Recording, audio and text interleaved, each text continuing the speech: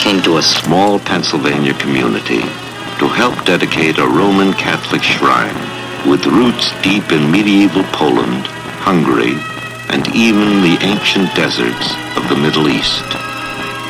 The National Shrine of Our Lady of Czestochowa at Doylestown, Pennsylvania, a modern expression of age-old devotion to the Blessed Virgin. A new means toward an unchanging purpose, service to God, behind the concrete, steel, and glass. Behind the centuries of belief and devotion, always one essential: people. Members of a religious order, the Pauline Fathers. Vicar General of the Pauline Fathers in this country and director of the shrine is Father Michael M. Zemszewski. Throughout centuries of change, in good times and bad, we of the Pauline Fathers have pursued our central purpose: closeness to God through special devotion to Our Lady, the Blessed Mother of God, and to advance the betterment of people. With this as our theme, our work takes many forms, as you will see. Here at the shrine, we are creating a center of religious life and thought. We are drawing strength from the culture of the past, from the arts and languages of the old countries of Europe. But we are moving forward in the American tradition, teaching, creating, preaching, educating, serving social and pastoral needs in the spirit of the times, new aspirations, new aims.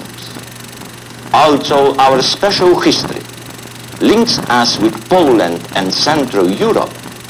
We are now the American province of an international order. This is our American home. We have an American outlook, and we wish American Catholics to share our joy in paying special honor to Our Lady. You will understand us better if you know a little more about our history. Southern Hungary, near the city of Pest, early in the 13th century. In the forests and mountains lived religious hermits, solitary, offering their lives to God in prayer and meditation. Many of them seeking to be like St. Paul, the first hermit, who lived alone in the Egyptian desert for over 90 years in the 3rd and 4th centuries. Here in 1215, Bishop Bartholomew brought a number of hermits together in the first community or monastery of the Order of St. Paul, the first hermit. And from here, the Pauline Fathers spread throughout a good part of Europe. In those early days, among the Pauline Fathers, some continued to lean toward the solitary, contemplative way, while others became more active and began to involve themselves with the needs of the people around them. Over the years and centuries, the spirit of the order developed, flexible, adjusting to different needs at different times and periods. Many became priests, preaching, hearing confession, saying Mass, providing other pastoral services. Others turned to education, building schools, teaching, educating the sons of the noble and royal families, establishing universities, helping to stimulate intellectual growth, contributing to philosophy, theology, science. Outwardly far removed now from its monastic origins, inwardly pursuing the same patterns and goals. The order's activities ranged from the practice of pharmacy to the pursuit of agriculture, to the engineering and building of bridges and roads. In architecture, the Pauline Fathers helped to create a distinctive church style, and a number of fathers became classical poets in the literatures of several European nations. By the start of the 16th century, the order had provinces in Poland, Germany, Czechoslovakia, Croatia, northern Italy, and Portugal. And the Portuguese province soon was sending fathers as missionaries to Argentina and Uruguay, where many of them became martyrs. But the backbone of the order remained in Hungary. With over 200 monasteries, the order was so fully identified with the country that an old prophecy stated, "Hungary, my sweet fatherland, together with the Pauline fathers, wilt thou grow, and with them thou shalt go down."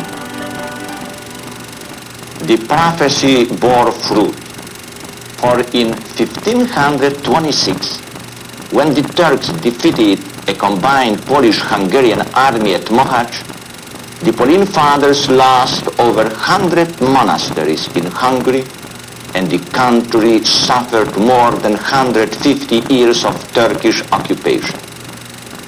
Long before this, the Pauline fathers had already become the special guardians of various shrines devoted to the Holy Mother. At Remeter near Zagreb, Yugoslavia, at Maria Tal, the Valley of Mary in Czechoslovakia, at Crkvenica on the Dalmatian coast in Yugoslavia, and of course, the original shrine of Our Lady of Czestochowa in Poland. No one really knows the origin of the venerated image, darkened with time and called the Black Madonna. Some say it was painted by St. Luke, that it traveled from Jerusalem to Constantinople. What we do know is that in 1382 it was brought to Czestochowa and entrusted to the Pauline fathers in their monastery on top of Jasna Góra, the bright hill.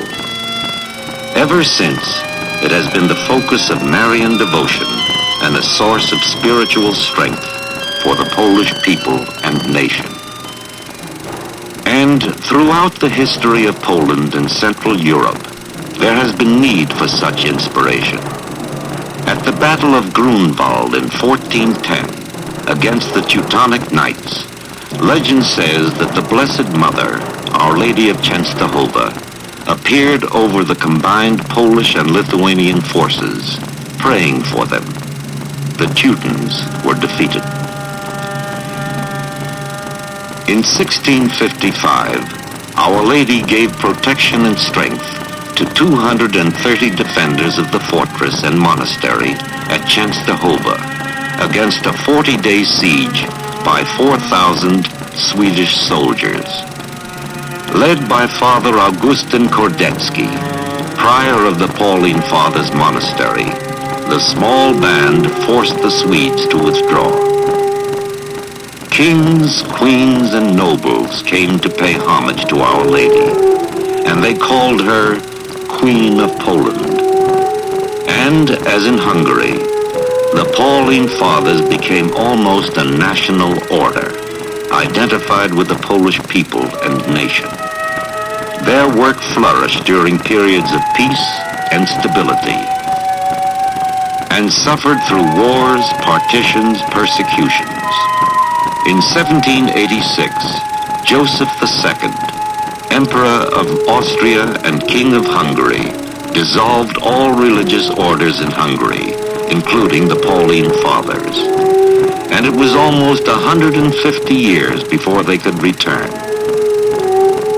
Leading the way back in 1934 with a group of 16 fathers and brothers from Poland was Father Michael Zemjuski. After establishing headquarters in Budapest, we opened a novitiate house in Pécs, just 15 miles away from St. James Hill, the cradle of our order some 750 years ago. Our novices and students made inspiring pilgrimages to the ancient ruins of our very first monastery. We would approach the ruins, praying, singing the old hymns of our order, and kissing the old stones. We had come through many trials, and always we had renewed ourselves, always under the protection of the Holy Mother. And there were more trials ahead. World War II, the spread of Nazism, the partition and occupation of Poland by the Germans and the Russians, the concentration camps, the assault on all religions, the problems of survival in the turbulence of the post-war years. In those years, the order suffered suppression in Hungary. But in Poland, some measure of freedom was gained, and the Pauline Fathers actually expanded and opened new monasteries. There are 10 now, besides the one at Czestochowa. And now Our Lady of Czestochowa became a rolling point for the Polish people. In 1946, and again in 1956, millions of Poles took a vow of fidelity to their Queen and to God, placing the future of their country in the hands of Our Lady. Each year, between 3 and 4 million Poles visit the shrine at Czestochowa to renew their devotion to the Blessed Mother. And now the idea came. Czestochowa was playing its important role for the entire nation of Poland. Why not an American Czestochowa? A great and beautiful center for the American expression of faith and devotion to Our Lady. It was time, then, for the Pauline Fathers to move outward again, as we had during our earlier years of growth in Europe. There were many signs that America wanted us and welcomed us. And in 1951, I came to this country, of which I am now proud to be a part. With the establishment of our first monastery here in 1955, our work was fully underway. It has flourished because there was a need and there was support to meet it.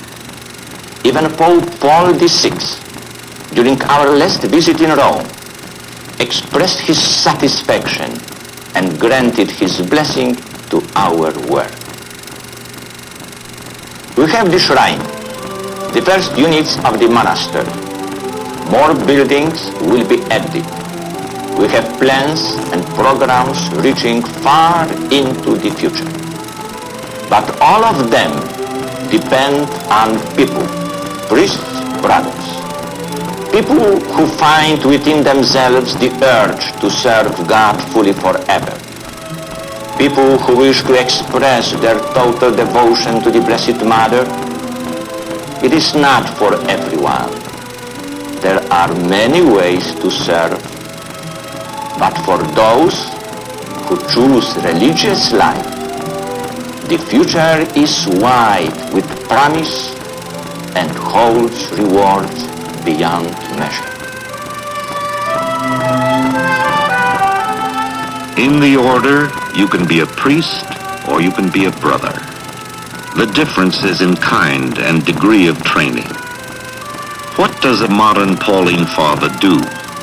Most important, as in the first monastery over 750 years ago, he lives his own deeply religious life through liturgy.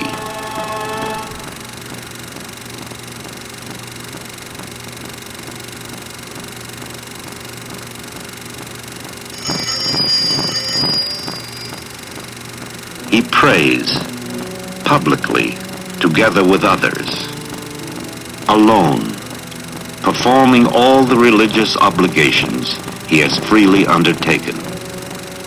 As a Pauline Father, you might have pastoral duties, ministering to the hundreds of thousands of pilgrims who visit the shrine at Doylestown each year, celebrating Mass in the big church, preaching, delivering the sermons you have written, hearing confession, and administering other sacraments. You might participate in and lead retreat activities, giving lectures, providing guidance, holding discussions with laymen who seek spiritual revival and renewal. As a Pauline father or brother, you could work in a rich and expanding world of intellect and culture, exploring religious history, theology and philosophy, art and literature, languages, studying and interpreting, linking the culture of the past with that of the present, tying the thought and belief of the old world to that of the new, and communicating your knowledge and insight to others. Some do this by teaching, both within the order and outside as well. Father Attila Rau, for example, teaches religion at the nearby Academy of the Sisters of Mercy. There are many ways to communicate. Words. How else do you state a message and try to reach the minds and hearts of people? Like Father Sales, you might be an editor of a monthly magazine. Jasna Góra, named for the hill on which the original shrine of Our Lady is located. Part of it is printed in Polish. There are, after all, some 10 million Polish Americans in this country, and the rest in English. Materials relating to the shrine and to Marian devotion. Articles on broader Polish and cultural subjects. News from the shrine.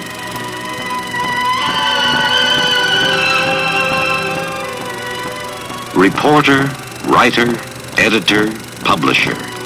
Like Father Sales, you could be all of them at once.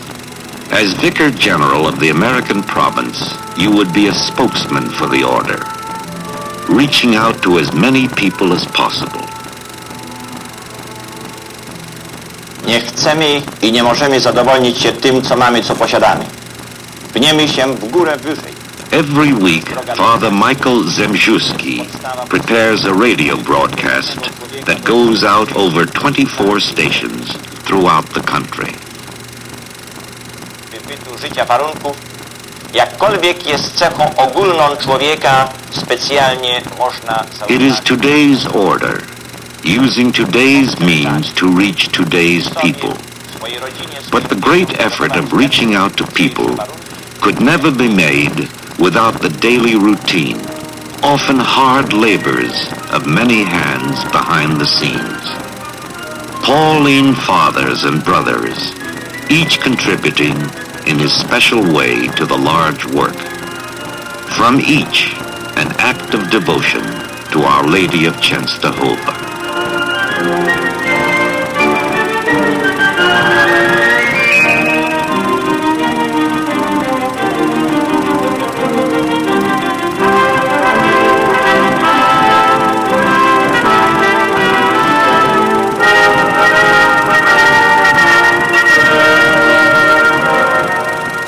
It is a busy, productive life, in step with the world and the times. And there is always more work than dedicated hands to do it. How do you become part of it? First, you must be within the age limits, anywhere from 18 to 30 years old, of good character, education, and morals. But mostly, you must feel the rightness of what you are setting out to be and do. You must want it very much.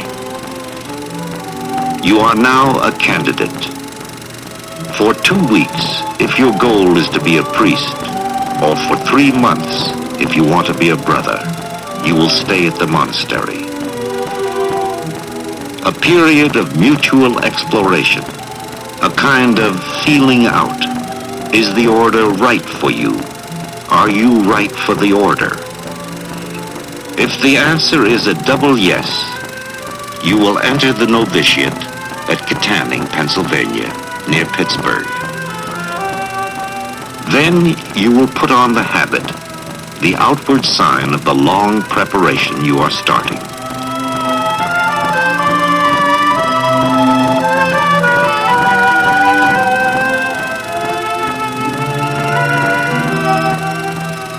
Your first act here will be to make a retreat, to meditate closely and deeply on your future vocation in the order. And you will start your religious training under the guidance of the Master of Novices. For 1 year if you are training for the priesthood, for 2 if you're going to become a brother. There will be lectures and many forms of spiritual exercises. This is the period of intense spiritual formation. And when it is over, you take your first vows at the altar of the church. Vows of poverty, chastity, and obedience, sworn to over the 10 Commandments. Your own decision freely to imitate Christ. A significant moment for you. A very proud one for parents and relatives.